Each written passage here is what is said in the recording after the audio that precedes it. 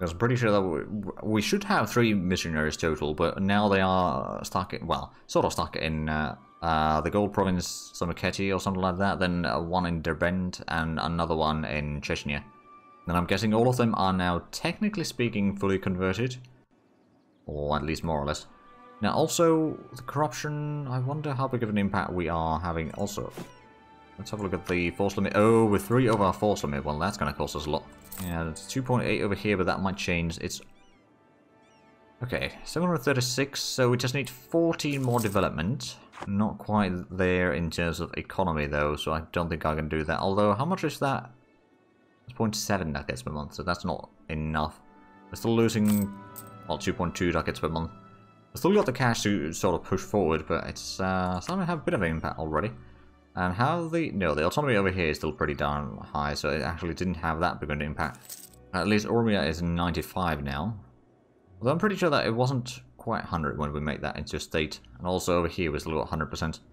I don't suppose we've done any harborages in here. Also, well, getting to the harborage or harbor over here is still quite time consuming. Does it tell how many days it takes? Not directly. But I think something like Odishi would be really good. I mean, they got a natural location in there. That would actually be really good for like a harborage that is going to link up to other areas within the Black Sea.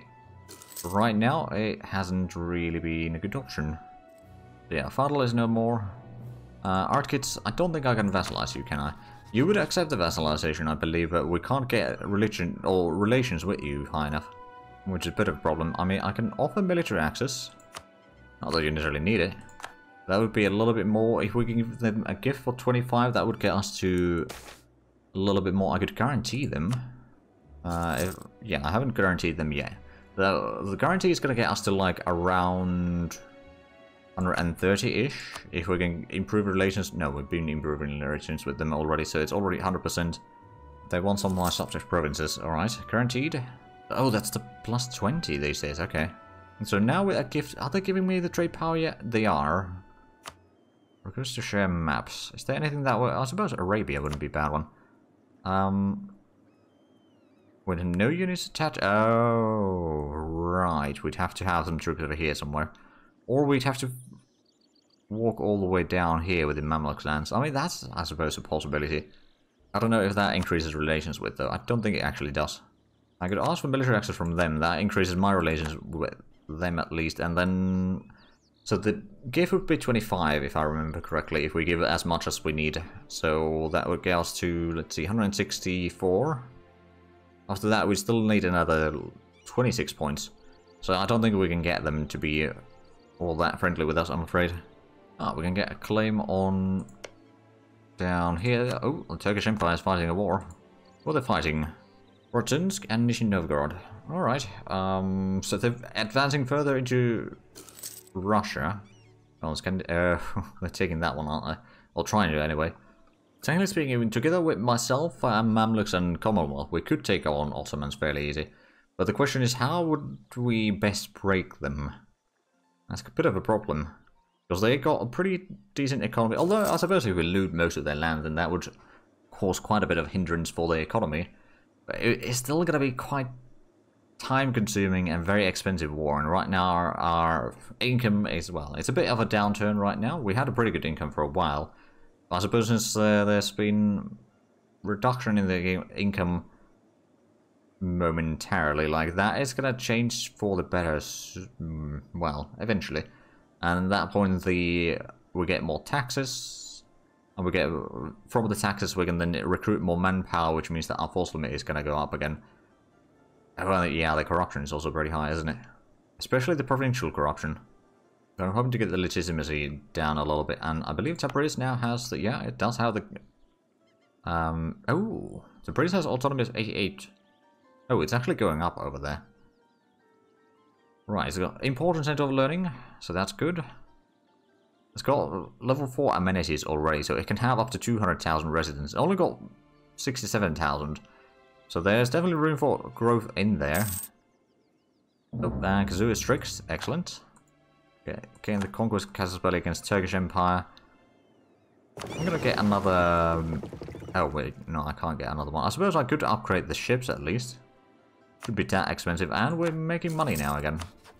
Excellent. Not a massive amount, but it's starting to turn a lot better.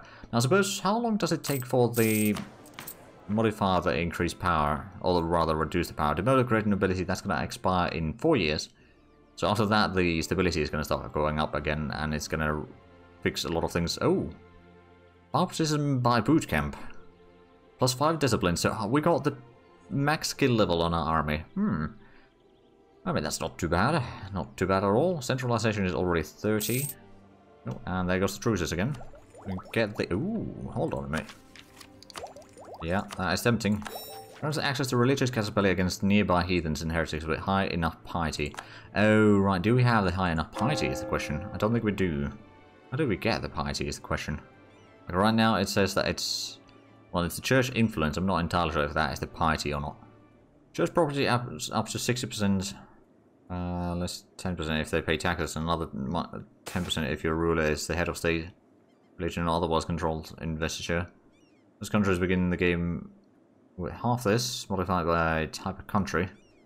Because it's 20. Having a religious form of education increases up to 10%, while having secular education system can reduce it up to 10%. Okay, so we probably just don't have the influence there. So I don't think we'll be able to use Casabelli from it. Just out of curiosity though, do we have any sort of Casabelli against Mogulistan? We got the Conquest. But that's about it. But like, if they're already being sieged down by someone else in here... Oh, there we go. Holy War against Mamluks, Korsid, Dologadir, Katenga, Zabir. Yeah, okay. And since there's not that many Orthodox nations, it's it's a lot of Casabellis. Right, so if we have a look at Mogulistan now, we got the Holy War Casabelli, which is... Yeah, we already had this Casabelli thanks to Karakuyanlu. Mogulistan has... They've all got relative... Oh, Korsid would join on their side. Of course, we've got a truce with Korsid still, don't we? Yeah, we do. For another 3 years. I'd like to take these 5 provinces still, and maybe the rest of that I can feed to Karakuyanlu at some point. Are we still over our force limit? Oh yeah, by 4 regiments, so that entire army is a bit too much right now. And I'm actually surprised that the prestige is going up that much. I suppose we've got so many provincial modifiers in here that is actually starting to pile up quite nicely. Now, how is the... No, the... not corruption. Well, corruption has probably gone up, but the development hasn't gone up at our capital. And then what about Tiberias? It's 16 still. It's got rapid communications, almost 80% communications efficiency. I think one thing that we do need over here is better roads. Well, this one's still pretty good. I mean, we've got a road, or level 3 road going through these two. So then getting across the river over here, all through this one, that's level 2. That's level 1 roads. Both are grass highlands. That's a shrub mountains, which, to be fair, is probably not the best location to build roads in. I'm actually a bit surprised that we don't have a garrison in here. What sort of productions do we have in this province? Oh, there's room for a lot of mining. Of metal. How's the metal or the raw material price? It's actually quite low. So we kind of need to get more industry, really, that are using it. And the industry problem is that we just don't have that many things that are worthwhile well, they are... Oh, wow, delicacy price is still through the roof. My goodness. Alright, well, let's go for the simplified terrain map mode, have a look at some forest islands to check if they are actually doing any hunting. For example, this one, there is nothing in the forestries. So definitely select that one. Then we've got another forest mountain in here. That one's already full. That one's pretty much full. There's wooded hills over here, which... Oh, there's plenty of room for that one. What about Emiratia? We've got 22 units in there. We only got timber, so we can select that one as well. I'm going to start getting some more hunting going on. Currently, I believe we already opened that one in. No, we didn't. Okay, you know what? We'll open it there as well. So, open new slots. Hold on. There you are. So that is going to increase, especially the delicacies production, because it seems like there is a massive demand for it right now. And looking at the prices, it's just, it's 22, so it's up by 10 ducats per unit. Yeah, it's quite sizable. It's definitely quite sizable. Oh, Mogulistan, we should probably get a claim on you, shouldn't we? Or rather, another claim on you. You're no longer at war, so there's that. Still allied to Corset, you got Great Order Vassal State. So you lost yet another one. Oh, wow. Mogulistan is not going very strong anymore. I wonder, Katenga is allied to Hindustan and VJ. They got Bangladesh as a division, and Sindh, Sistan, and Hormozgan as vassals. So yeah, they are quite strong compared to me. I mean, together with Mamluks, I can probably beat them to some degree. Although I suppose VJ is still pretty darn strong, is it? Yeah, it is. Okay, so well, at the same time, we don't necessarily need to go into India anyway. If we can just get through this area into here, we should be able to get some silk going, and then through there we can, one way or another, get or reach Ming at some point. It doesn't necessarily need to be happening immediately, so I think what we should probably do is focus a little bit more on the Turkish Empire. Of course, we do not have the troops right now. Hello, interesting. How's it going? We don't have the troops right now to necessarily beat down the Turkish Empire quite yet. I mean, they got 54,000. If we have a look at the total numbers. Oh, Arkids is on their side again, alright. But yeah, there's 60,000 men on the enemy side. Of course, on our side, it's not too bad.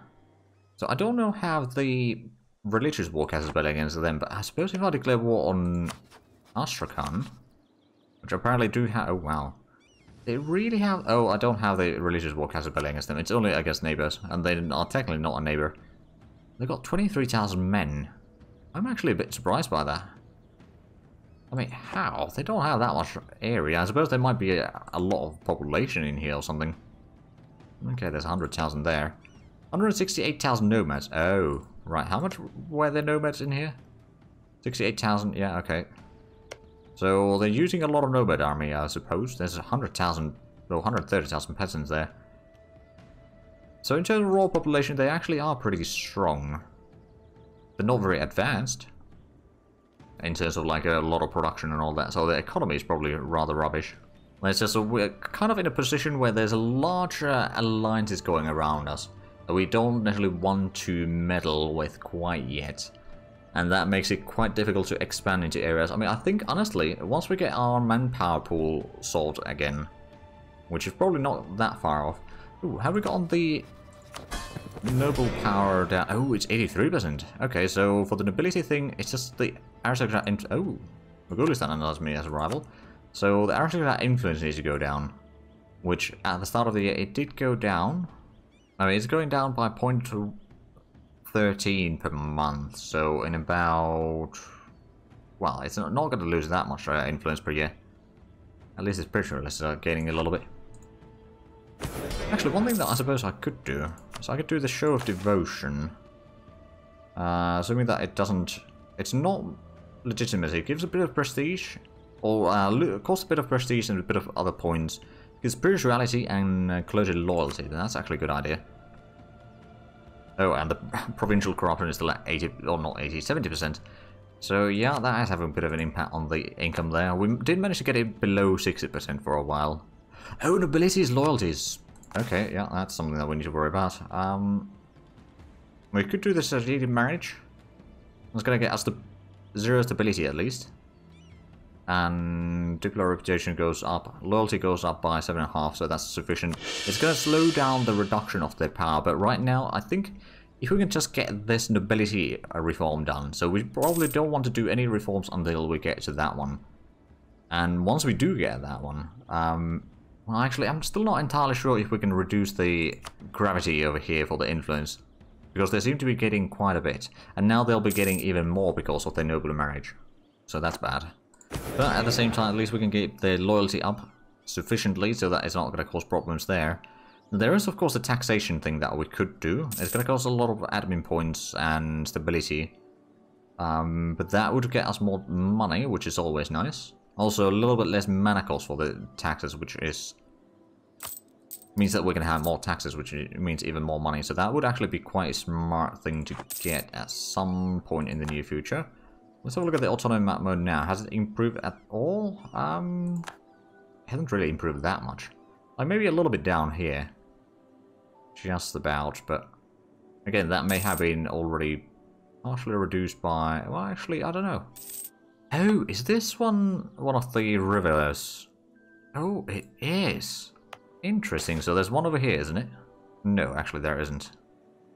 How is the commercialization spreading now. I know it's still fairly slow. It's 73% at Shirvan. It's not spreading to our capital at all. 57 at Kizlar. Almost 59 at Saluan and... Okay, oh, we lost a military engineer. Alright, let's have a look at the options that we have.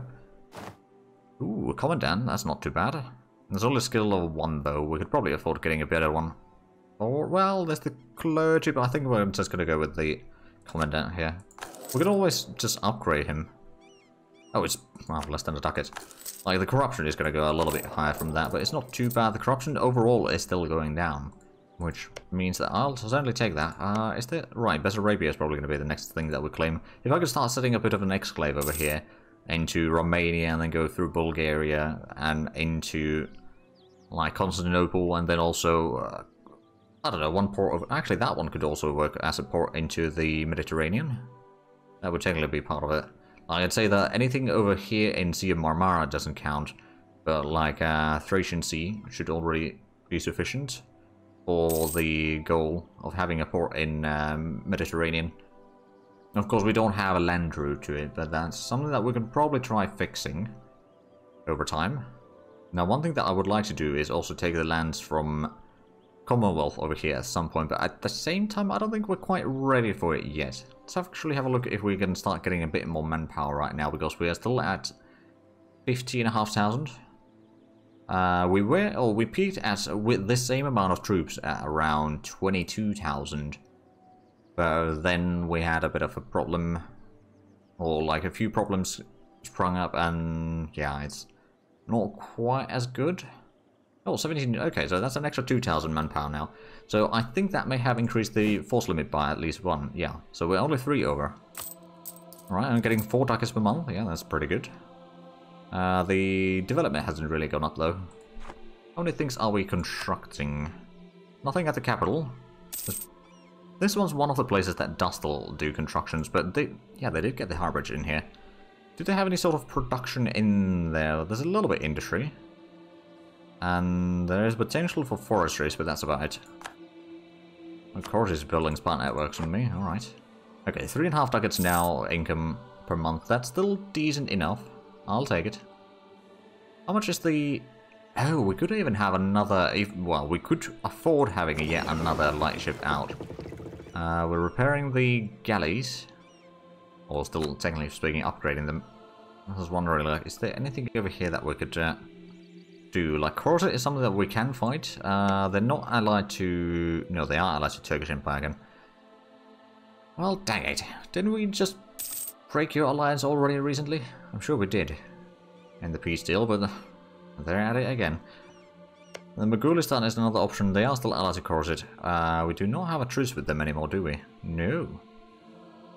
Oh, I suppose. How much would there be development in there? That's 4, 6, so that's 10. 14, 21. Oh, that's Sistan. Okay. If we take these 4 provinces, that would already get us to the 750, so we can become the proper empire, or significant rate. And I believe that is going to allow us to get the accepted cultures for free. So that might be actually somewhat decent. But if we declare war on Magulistan, how large of an army are we fighting then? I mean, it's a possibility. Just me. Trebizond wouldn't join. I could maybe call it in Artkids this time, or maybe even Sibir. Sibir probably would be a nice thing to, you know, keep in check in a way. If they start spending some... Oh, they have no manpower. What have they been doing? Do they have them somewhere just attritioning? Oh, they've got a lot of pretender rebellions, alright. So maybe not Sibir. I don't know if I want to call in Mamluks again. I mean, I suppose Artkids would be an option. But before I do that, we should probably wait for some of these rebellions to be sorted out, one way or another. A fair chunk of them are here in the sort of new regions that we conquered recently. I suppose I could just provoke them, but at the same time, I'd rather not waste the manpower for fighting a larger enemy than I have to. We could afford waiting. Still got a lot of states that we could do. We have a look. So there's all of that that hasn't been made into states, and then there's the Fars region, or there's other areas over here that haven't been done. Do we have... Oh, right. We got the points to get another claim on over here, so Bessarabia.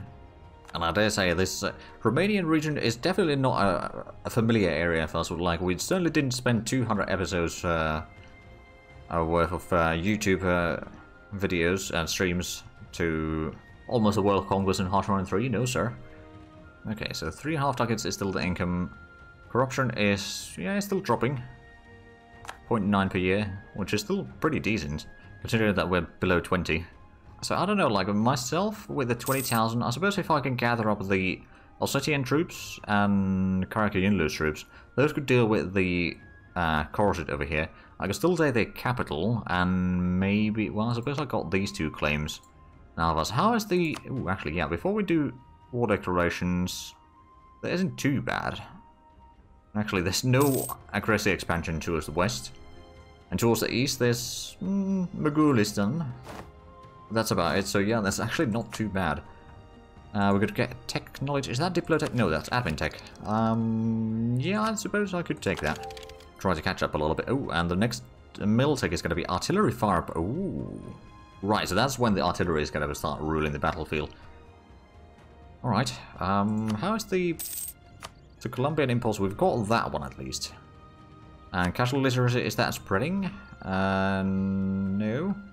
Because we haven't increased commercialization. Like, it wants to spread, but it can't. Is the problem. I don't suppose, do we have any commerce in here? I don't think we have enough of population in there, really, to have commerce. Well, there might... No, there's not enough residents in there. I suppose if we were to invest a lot... Oh, it's armament production. I mean, it's not the worst. I suppose we could invest a little bit there manually, then. Let's just go ahead and do that. No, not that. Industry. It was the province there. Did Kizlar have any sort of industry? We got houseware, but there's basically nothing in there. Alright, let's just invest a little bit in that as well. It's going to cause some problems for the production price there. Or the wages for a little bit, but it's also going to start pulling in a lot of population from somewhere. And then, you know, hopefully we can get the development growing in there, and, you know, maybe we can open up some commercial or commerce production, and that way we can slowly but surely get the commercialization spreading faster in these two, which then starts opening up the possibility of spreading elsewhere as well.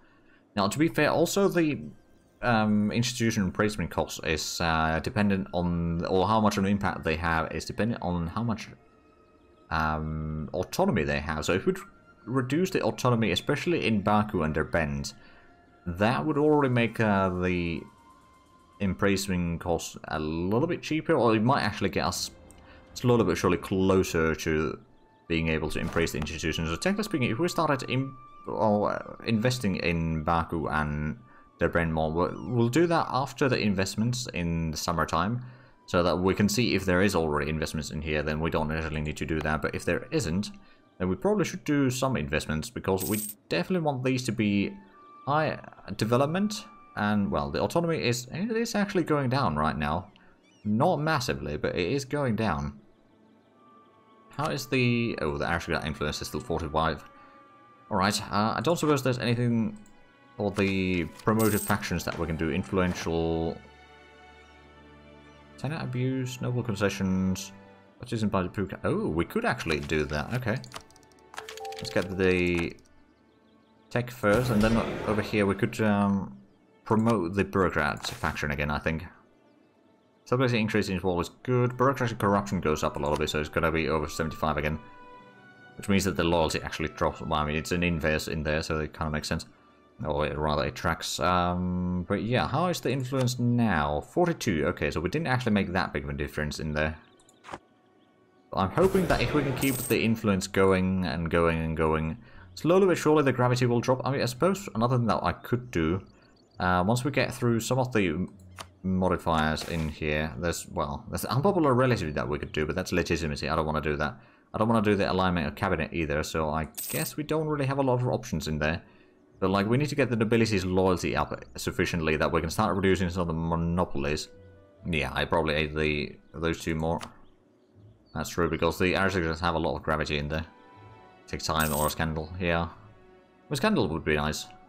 I'd be willing to sacrifice a little bit of the stability for that, although, It might be quite risky. Depends on when it happens, let's just put it that way.